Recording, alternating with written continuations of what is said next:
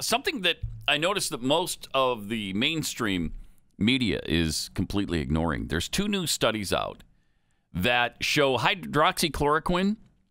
Hydroxychloroquine. We're not going to talk about how that this drug actually does something good, are we? It decreases hospitalization and death in COVID cases. 2 recent studies support the effectiveness of hydroxychloroquine as a treatment for COVID-19 that can reduce the chance of hospitalization or death, refuting narratives in the media that the drug is dangerous and being pushed by President Trump for political reasons. How about that? I mean, it's just amazing, right? I mean, we have people who have witnessed the success of the drug, and I am one of them. I have witnessed that success, and I'm supposed to believe that didn't happen?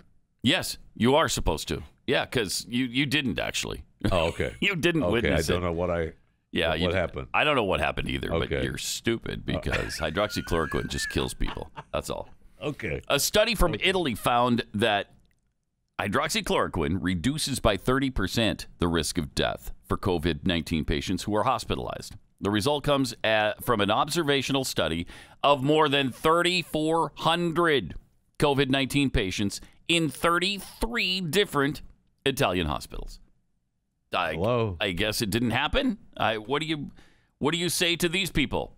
Well, the efficacy for hydroxychloroquine, there's no efficacy there. There's no Fauci said so. Fauci said no efficacy because... no matter what treatment. Pat. No matter what treatment might be promoted as helping overcome this disease, the media immediately ignores it. Some of those people, sure, they lived, but they may have had some side effects.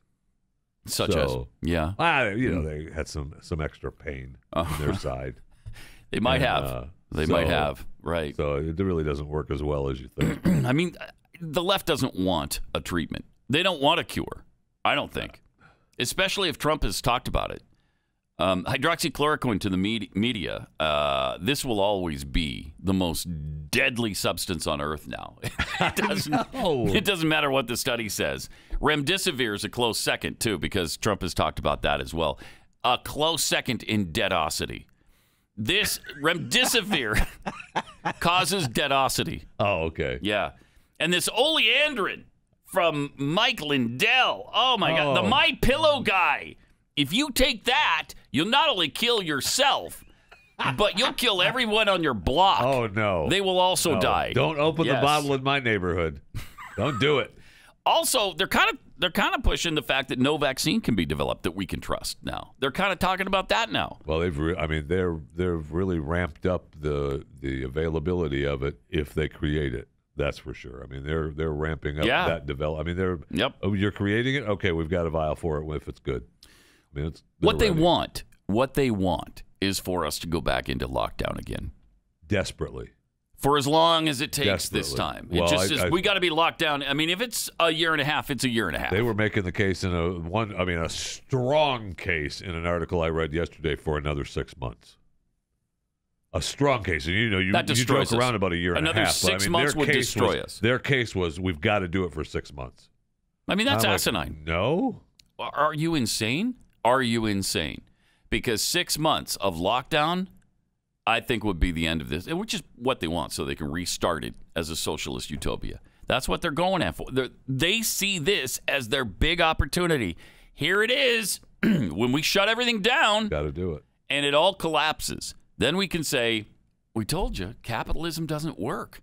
It doesn't work. No, it doesn't work if you can't do it. If nobody can experience the marketplace, right, it's not going to work. Huh. Wow, who saw that coming? The only thing that will work is the government giving people money. That's the only thing that will work. They're hoping for this. They're trying for this. They're angling for it.